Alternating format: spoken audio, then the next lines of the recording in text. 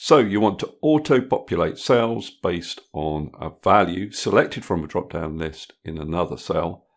So at the moment, if I specify customer here, I need to type all their address details in the rest of this address block.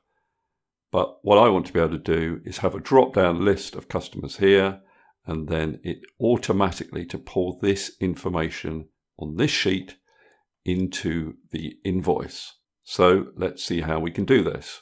First of all, you need a list of customers, obviously. And you can see here I've got the relevant column headings. And then directly underneath, I've got my customer details. So we're going to house this data in an Excel table. So to do that, click in any cell in your data, go up to the Insert tab on your ribbon, and click on this Table button. You need to tell Excel that you do have headers in your table. So tick that little box and then click on OK. You then need to give the table a name. You can do that on the Table Design tab on your ribbon. If you can't see it, it means you've clicked outside your table. So you need to click back in it, click on Table Design, and your table name box is over here. So I'm going to call this Customer List.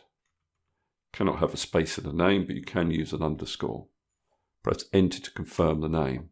Now, in order to have a drop-down list of names in this invoice address block, your first step is to click into an empty cell in this customer list sheet, type equals, and then select all the customer names that you currently have in that list. Doesn't matter if you have 1 or 20, just select the names that you currently have.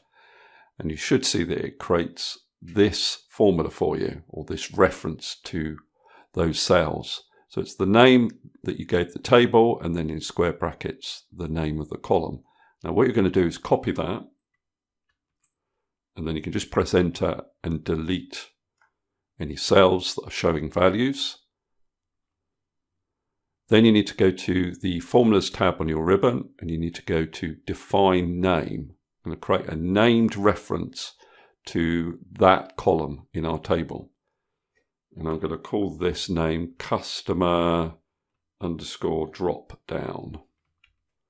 And then what you do in the reverse box is you paste in that reference to that column. Click on OK. And then you go back to your invoice template sheet.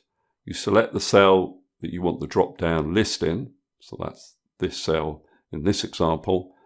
You go to the Data tab on your ribbon.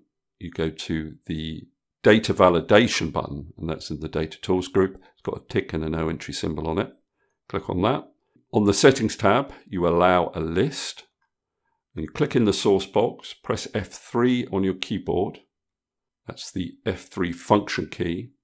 Select the name that you gave the reference to the customer column in your customer table, and then click on OK. And you will now have a drop-down list of customers. Now, because your customer list is in a table, if I added another customer,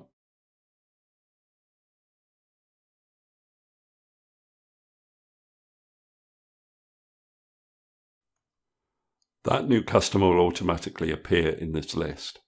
So we now have our drop-down list, but we want it to automatically populate these cells when we change the customer. So at the moment, it's definitely not doing that.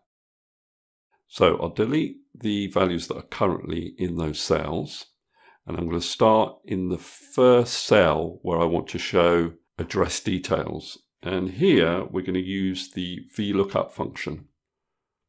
Now your lookup value is the value in your drop-down list, comma, and your table array is the customer list that we created on the other sheet. So you can just start typing the name you gave that customer list, and it should appear in this drop-down here. So you double-click on that, comma, and then the col index number is the position of the column within your customer list that contains the values you want to return.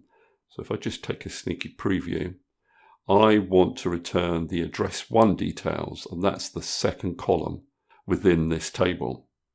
So if I go back to my invoice sheet, the col index number will be 2.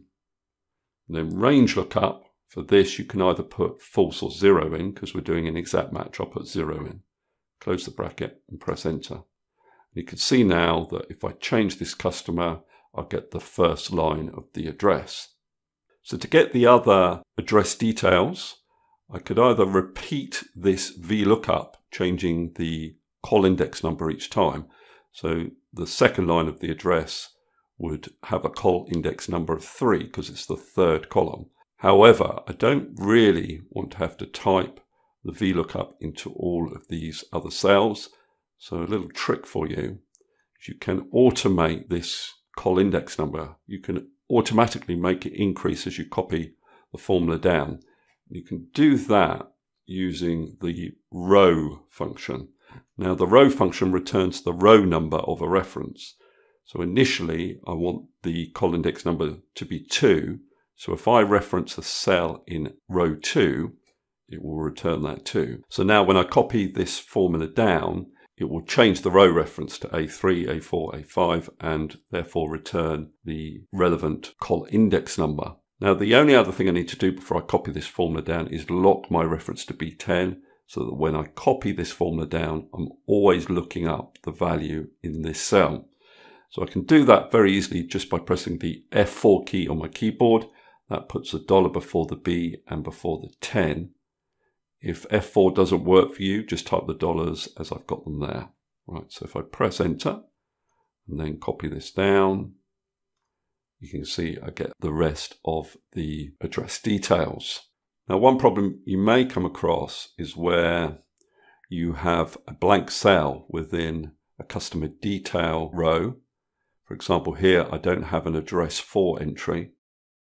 So if I select that customer, you can see I get a horrible 0 in the address block. Now, to get around that, you can use some custom number formatting. If you select all the cells that you're using a VLOOKUP in, and then right click on those cells and choose Format Cells, then go to Custom, and all you need to do in this type box is type a semicolon. Click on OK, and that'll get rid of any numeric values that are returned in that range. So you can now see this works perfectly. Now the only other thing I need to do is reinstate this border. That disappeared because I copied the formula down and it copied the formats with it. So if I select that cell and then click on this border button, it will reinstate the bottom border. Okay, that's all I wanted to cover in this particular video. Hopefully that's useful. If it is, please give me a thumbs up and subscribe, and I'll see you next video.